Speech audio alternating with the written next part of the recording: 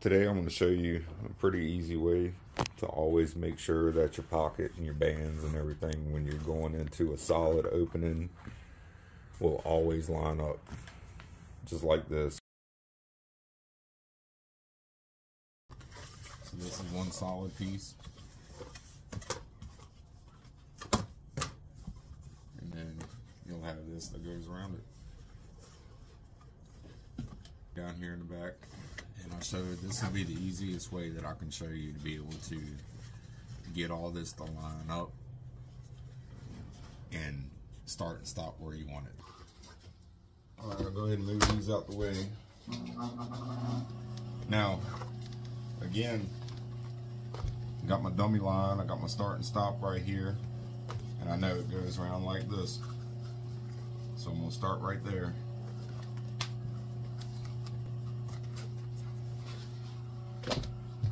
That curve that way and this curve this way. And so what I want to do is, you can see here's my band, my little speaker pocket, and I'm not going to start at the very front. I'm going to come past this notch mark, and I'm going to start a little ways past that notch mark like this, and I'll start sewing them together. So I got my notches lined up.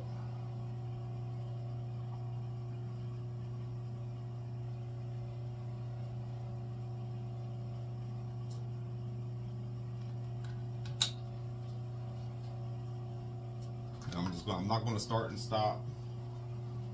And then I also remember from sewing this one up that I gotta kind of stretch the inside pocket more than I do the bottom. So I'm going to just stretch that a little bit more as I walk it around, and I'll start off from there.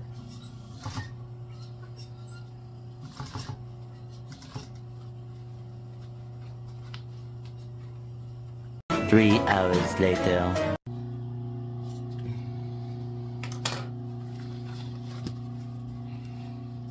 Alright, so what I did, again, I had my dummy line right here. So what I'm going to come and do is, I know that's my start and stop point. This is where this one comes over. So I'm going to go a little bit past that start and stop point, and I'm going to come right here. I'm going to put another notch right here on the flap that I left alone. So I got my dummy line right here, and I know the angle that I'm supposed to go at when I start to cut. So I can flip this around like this, come up in like that, and judge how that's supposed to go. And before I completely enclose it, this is where I want to come in, and I'm going to sew these two pieces together like this.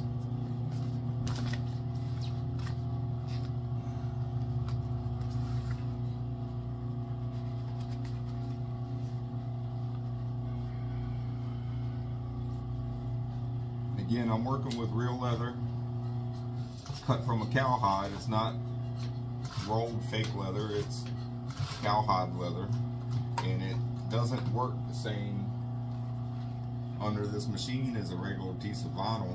So just take care to make sure it doesn't bunch up on you. Get to the end of here.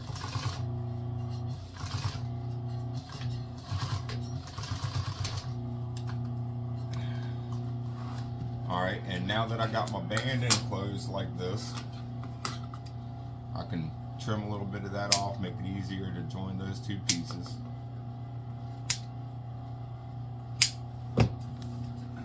And again, now that I got my band enclosed, I can come around like this and just close up the entire piece.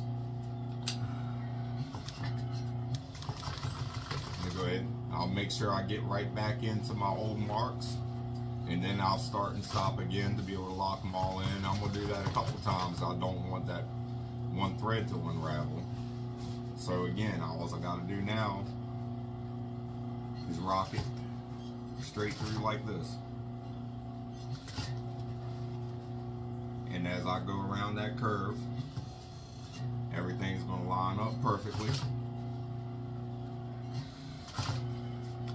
I don't have no big bubble that I'm trying to stretch out. I don't have no big wrinkle I'm trying to stretch out. All my threads are locked into position. I'll trim that off, and there you go. You got this flat piece with a sleeve sewn in it for my speaker pocket.